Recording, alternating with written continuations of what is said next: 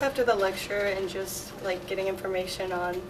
Paul Gauguin and the show that they had in the cafe, and it sort of being like a more like revolt against like what was the norm of like displaying art at that time. It was sort of just, you know, just informing us about the show and letting us know that like, you know, sort of any kind of creative new way of doing something was a possibility for. In the end, our display, our initial plan for display was kept the same. Yeah, I mean, I guess like seeing the ceiling and being able to look and realizing that there could be a projector sort of helped, you know, visualize projecting a video in space. I think it's good insight as to what their expectations are of us.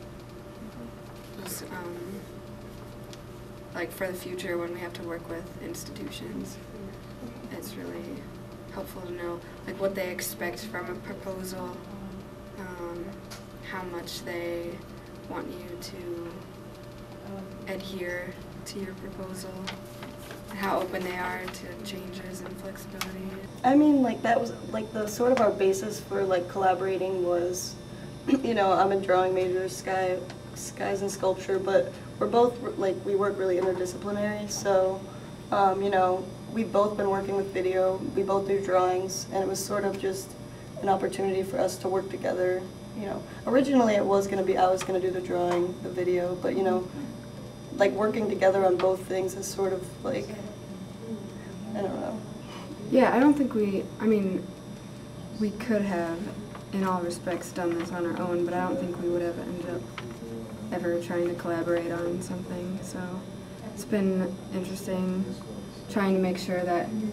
both of our styles are represented. Well, we're doing a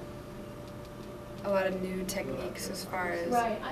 editing and masking out layers of video and trying to put different videos together and make them overlap and have gaps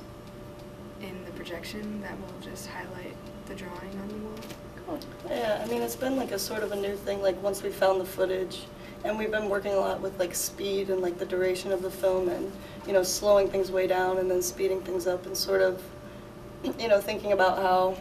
speed will affect like the static image on the wall and how, you know, just like a static drawing on the wall, how you can incorporate movement with a moving video with that and still be able to find a balance between the two.